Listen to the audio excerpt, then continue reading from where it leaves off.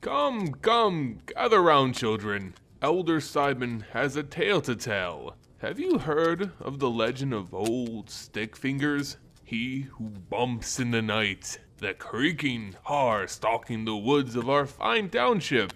Oh, true, many monsters stalk the dark forests of Innistrad, and our village of Lambholt is no different. Stickfinger, though, is unlike any werewolf or vampire. While those creatures have a purpose behind their attacks, old Stickfingers is a construct whose purpose is as evil as any of our darkest desires. Sit back and learn the tale of old Stickfingers. A simple rhyme, a poem in passing, based on an all too true legend. And it all begins with a traveling mage just looking to help out. The Archmage is named Vadrik, a sorcerer of the night, an astral wizard who uses the power of the moon and stars to push back the forces of darkness. While others may be terrorized by the night sky, Vadrik finds strength in it, and he shares that power with his fellow Innistradians, especially in these trying times. As he's summoned to our humble Lambholt, Vadrik is pulled from husband and home, but he does so willingly for the good of mankind. Though the troubles of Lambholt may be more taxing than a single mage could handle, so another traveling hero makes their way towards the call. A man of martial prowess, a cathar astride a heron griffin, one Rem Korolos, the stalwart slayer. Though these two men couldn't be more different, they both stood for the light and took on our troubles with much vigor, despite their initial hesitations. The troubles of Lambholt, well, they started some nights prior to this call. There have been attacks, people going missing on the outskirts of the village, farms abandoned and the like. A farmer, Arenos, I remember him well. He first went missing. His daughter, that poor girl, was lucky to be spared. Then, the wealthiest man in all of Lambholt, Solvasi, he too went missing. Seems like money can't buy you security anymore. Then, out in the fields, bodies of shepherds and young men on patrol started showing up. Something was hunting the people of Lambholt. These two brave souls, Vadrik and Rem, first believed the culprit to be a common werewolf. True enough, the crime fits the beast's MO. Hell, even one of the corpses found amongst the crops turned out to be a werewolf. Seemed easy a case as any. But still, the old crones of our fine village, well, they weren't convinced. They believed the monster of their old folktales had returned. Stickfingers. Of course, our heroes were cautious to believe such lore. After all, a sleepy township tends to carry plenty of superstitions. On a clear night, stars shining brightly in the sky, more bodies are discovered, with Vadrik and Rem beginning their pursuit. Using his astral magic, Vadrik tracks those responsible with a sickly blue light, a trail that leads the men deep into the woods. On the way, they pass a dilapidated home, an old farmstead by the looks of it. Abandoned, they would guess, save for an odd green light that seemed to pulse through the broken window. Still, Vadrik's spell took them away from the home, as the pair kept their guard up. Finally, that blue magical trail ends in the middle of the forest, indicating that their quarry should be right in front of them, but clearly it wasn't.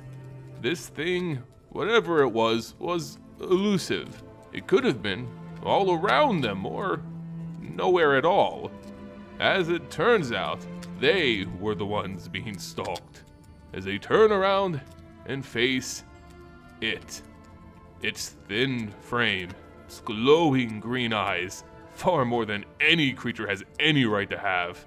It could be none other than old Stickfingers. The mage was just quick enough to raise the protective barrier over the pair before a barrage of sharp twigs shattered into it. This is how old Stickfingers attacks his victims, impaling them with thousands of small wooden javelins. A creature of the wood who melds into the trees and attacks with sticks. Certainly odd, but odd always makes for good folklore. However, rarely are those tales true. Rarely, but not never. While Vadrik, always the thinker, studied his enemy, Rem moved into action, the cathar driven by rage and faith alike. He swung his blade at old Stickfingers, landing a blow and rending sickly white blood, the color of moonlight, to spot the ground. Old Stickfingers howled with the sound of 100 dogs barking, a mad cacophony as it shrugs off the cathar and sends Rem flying into a tree. The fervor of the church certainly flowed through him as he got up and charged at Stickfinger again. This time, the monster was quite ready, grabbing both Rem and Vadrik in its cold, thin hands, lifting the pair with supernatural ease. The Archmage summoned all the power he could, sending a bolt of ice at old Stickfingers, not harming it so much as throwing it off balance, enough so for the two to be freed. Rem managed to get in a single strike, again, more of that white blood, but then old Stickfingers vanished back into the trees, disappearing, as if it were never there at all. Upon their return to the village, however, they were told another passage from old Stickfinger's legend. Every time you break my skin, I will break another man. A bad omen for our little Lambholt. Old Stickfinger couldn't be beaten with strength. Wits were key to destroying this monster. Luckily, Vadrik was gifted of the mind. It was a puzzle, and he just needed the right pieces. One of which being the first victim's daughter, Ariosa, who still lived in her father's farmstead. That simple shack, glowing of green. They had passed the night they faced Stickfingers. Yet, she hadn't heard all that commotion. Vadrik mulled over this new information. Her father, a farmer of small means, he was arguing with the wealthiest man in Lambholt. The second victim, Solvasi. It became more clear. It was a dispute over land. One, arrogant in their privilege, and the other, as stubborn as a mule. A recipe for disaster in even the best of times. While normally it would clearly be one of their faults, an act of aggression on one or maybe revenge by the other, clearly both here are victims, with the mystery only deepening as the Solvasi home now lies abandoned, with warnings written upon the walls and the black fur of a goat dotting the floor. More pieces to the puzzle that only makes a blurry picture. Only one piece was clear: the daughter, Ariosa, and that house. Investigating their family cottage on the land her father looked to protect, Vadrik found 2 beds, made, as if expecting occupants that evening, though the maid surely believed Ariosa to be the only resident of the house. Curious still, was the chimes he found hanging in the home's rafters. A simple thing, made of twigs, but 2 carrying the stench of witchcraft. Vadrik's nose could smell it from feet away. It wasn't merely a wooden wind chime, but an artifact, meant to bind an evil to its owner's will. And with that final piece, the picture was made clear. Aranos, the farmer, he summoned old Stickfingers and used this chime to bind the evil spirit. Clearly, its purpose was to drive away Solvasi, who threatened the man's farm. But something went wrong. Old Stickfinger broke free, and even turned against he who summoned it. The secret of old Stickfingers, well, it's not a complex one, but it's a force that takes on the purpose of whomever summons it, for good or for ill. It's an ancient magic which pulls old Stickfingers into reality, something Aranos just didn't fully understand. Aranos built that sigil, hung it to summon old Stickfingers. He intended to use the spirit to protect his lands. He offered a black goat as a fitting sacrifice. He left that goat in the middle of the field that night, but the wealthy and conniving Silvasi saw it first, and took the goat out of greed and ire.